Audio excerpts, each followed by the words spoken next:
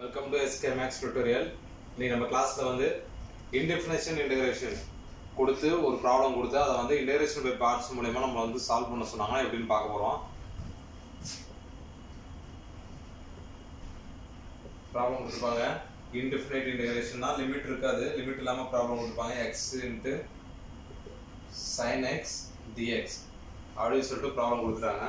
இதை வந்து integration by parts வந்து சால்வ் பண்ண சொன்னாங்கன்னா நம்ம என்ன பண்ணலாம் சொல்யூஷன். ஃபர்ஸ்ட் ப்ராப்ளத்தை பாருங்க. இது வந்து டிஃபனைட் இன்டகிரேஷனா இன்டிஃபனைட் இன்டகிரேஷனா பாருங்க. இது வந்து இன்டிஃபனைட் இன்டகிரேஷன் லிமிட் இல்ல, டிஃபனைட் இன்டகிரேஷனா லிமிட் இருக்கும். இதுல லிமிட் இல்ல. இப்போ இது நமக்கு இன்டகிரேஷன் பை பார்ட்ஸோட ஃபார்முலா தெரியும். இன்டகிரேஷன் பை பார்ட்ஸோட ஃபார்முலா நமக்கு தெரியும். அதாவது இந்த இன்டிஃபனைட் இன்டகிரேஷனோட ஃபார்முலா நமக்கு தெரியும். u dv minus equal to uv minus integral v into du. இதான் வந்து ஃபார்முலா. இப்போ கொடுத்துருக்க ப்ராப்ளத்தில் வந்து நம்ம வந்து u வந்து x ஆகும், dv வந்து sin x dx ஆகும் நம்ம வந்து பிரிச்சுக்கணும். கொடுத்துருக்க ப்ராப்ளத்தை வந்து இது நம்ம வந்து கன்வெர்ட் பண்ணிக்கிட்டு அதுக்கப்புறம் சால்வ் பண்ணணும். இப்போ ப்ராப்ளம் என்ன இருக்குது, given என்ன கொடுத்துருக்காங்க, integral x into sin x dx அப்படின்னு சொல்லி கொடுத்துருக்காங்க. இப்போ நம்ம வந்து இந்த ப்ராப்ளத்தில் வந்து v நமக்கு வேணும், dv வேணும். v யோட வேல்யூ வந்து x வந்து vன்னு வச்சுங்க, uன்னு வச்சுங்க. dv வந்து ரிமைனிங் உள்ள போர்ஷன் வந்து dvன்னு வச்சுங்க. sin x dx வந்து dvன்னு சொல்லி வச்சுங்க. let u equal to என்ன அஸ்யூம் பண்ணிட்டோம், xன்னு வச்சுங்க. dv வந்து sin x dx னு வச்சுங்க. இப்போ நமக்கு வந்து du வேணும், அதனால இது வந்து நம்ம என்ன பண்ண போறோம், இப்போ வந்து ஒன் டைம் டிஃபரன்ஷியேட் பண்ண போறோம். x பொறுத்து ஒன் டைம் டிஃபரன்ஷியேட் பண்ணுங்க. du by dx equal to 1. அப்ப du நம்ம கண்டுபிடிச்சிடலாம்.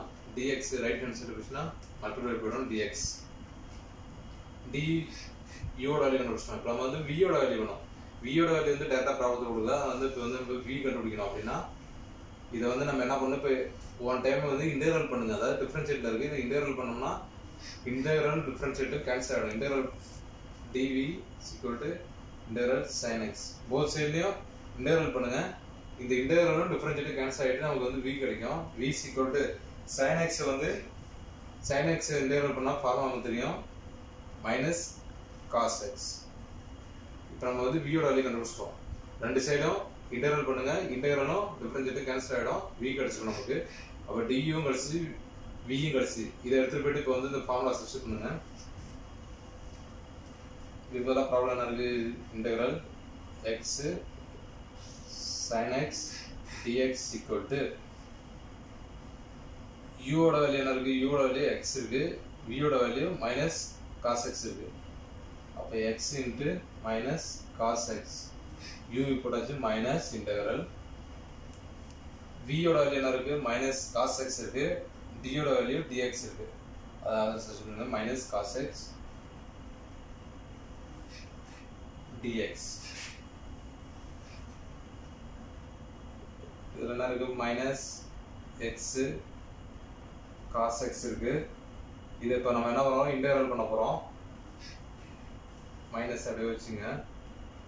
இப்போ cos x இன்டெகிரேஷன் பண்ணோம்னா cos x பண்ணோம்னா sin x தான் வரும்.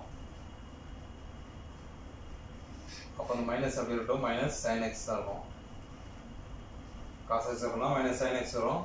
இன்டெகிரேஷன் பண்றப்ப பிளஸ் ன்னு சொல்லிட்டு கான்ஸ்டன்ட் எழுதிங்க. இப்போ minus x cos x minus மைனஸும் பிளஸ் ஆகிடும், மைனஸ் மைனஸும் பிளஸ் ஆகிடும், plus sin x plus c integral x sin x dx அப்படின்னு சொல்லிட்டு முடிச்சிருக்கோம். அவ்வளோதான். இன்டிஃபினைட் இன்டெகிரேஷனில் வந்து இன்டெகிரேஷன் பை பார்ட்ஸ் மெத்தட் கேட்டாங்கன்னா இப்படி தான் சால்வ் பண்ணணும். ரொம்ப ஈஸியாக இருக்கும். ஓகே, தேங்க்யூ ஃபார் வாட்சிங்.